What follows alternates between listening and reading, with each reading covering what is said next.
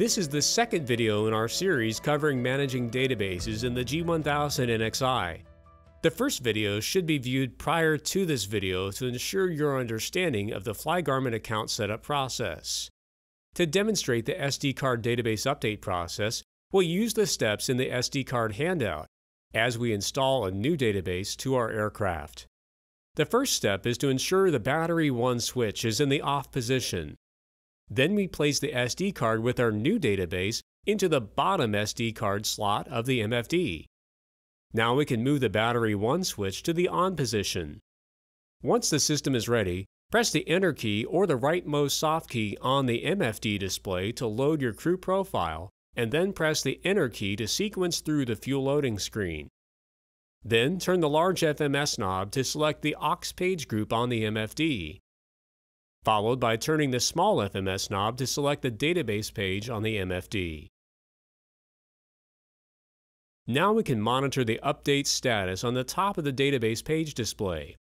Wait for the database update to complete, indicated by the Restart Avionics message being displayed. Verify the correct database cycle information is shown in the Standby Database column. A cyan double arrow will appear between the Standby and Active columns to show which standby databases will be transferred to active at the next power cycle. And then press the Restart soft key. A 10-second countdown timer will appear. When you see that, turn the small FMS knob to select Restart and then press the Enter key. And then remove the SD card from the bottom slot of the MFD. It's not necessary to leave it in the bezel, as checklists and databases are stored internally in the NXI system. After the system restarts, turn the large FMS knob and select the aux page group on the MFD. Then turn the small FMS knob and select the databases page. The last step in the process is to verify that any standby databases transferred are now in the active database column.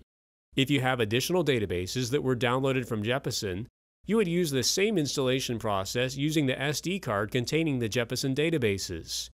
The method you've just seen for installing databases to the G1000 NXI can be used for any update cycle and is the recommended method for installing large file database updates, such as the IFR-VFR charts and the terrain database. Both of these files are fairly large and will transfer faster from an SD card than through the FlightStream 510 using Database Concierge. This completes our demonstration of installing databases using an SD card. If you'll be using the Database Concierge to conduct database updates, be sure to view the third video in this series.